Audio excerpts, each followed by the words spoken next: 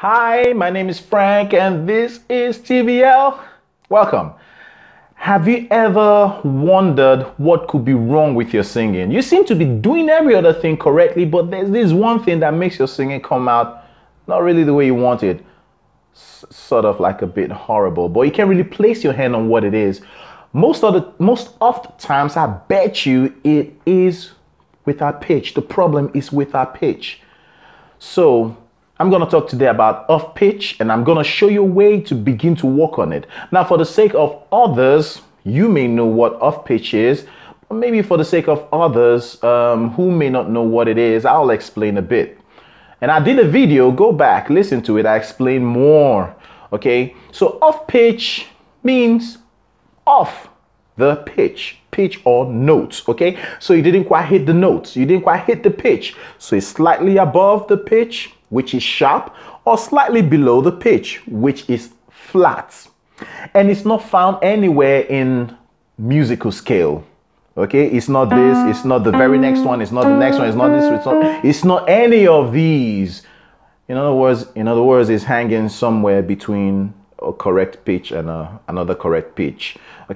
So now I'm gonna show you an example practically. Okay, I'm gonna sing this line, God is able to do, all right, correctly, and then I'll sing it pitchy. So correctly, it will sound like this. God is able to do. Again, God is able to do. Now, pitchy, sharp, and flat, it will sound like this. God is able to do. Did you notice a difference? Okay, so that's an example of a song that sounds pitchy. The last one I did. Okay, so now I made a video before and I introduced you to this app, ClearTune, that I use to work on my students' pitch, even mine as well. Okay, so now as you can see, it's jumping around because there's too many notes coming at it. But when I try to hit a note,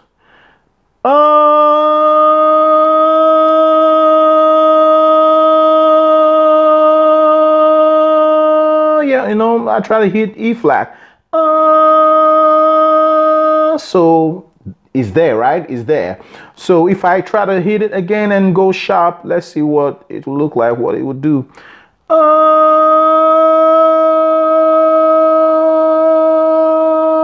So it's between E flat and E. Now let's see what flat will look like.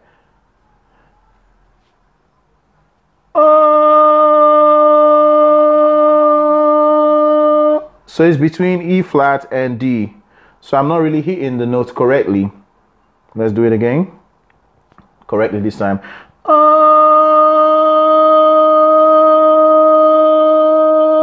So that time it was spot on. I'm not gonna talk so much about this. Today I'm gonna show you another method that you can use to work on your pitch, and is with the use of what we call sine waves.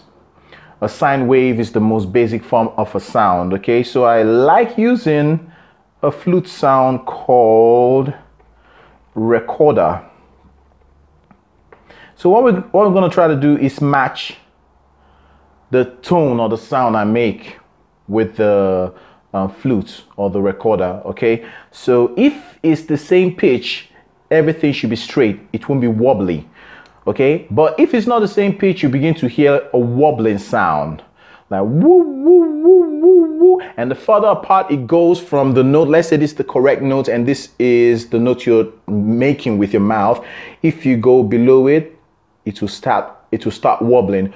Woo, woo, woo, woo, woo, woo. And the further apart you go, the faster it will wobble. Woo, woo, woo, woo, woo, woo, woo, and so on and so forth. The same goes, you know, if you go above the note. Okay, so let's listen.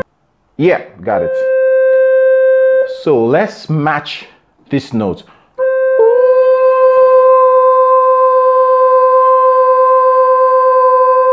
So I'm able to slide up and down until I get the correct note.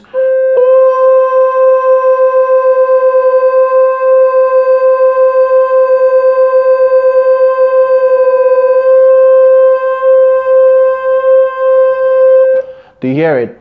So it's correct, straightened out. Now let's try to swerve away from it. Let's go below.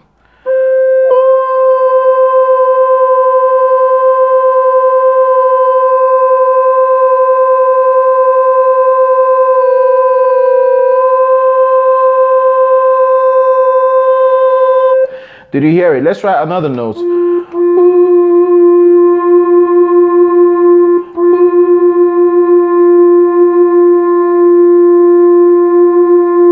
So it's straight, right? So when it begins to go pitchy, you hear that wobbling sound. Listen very carefully.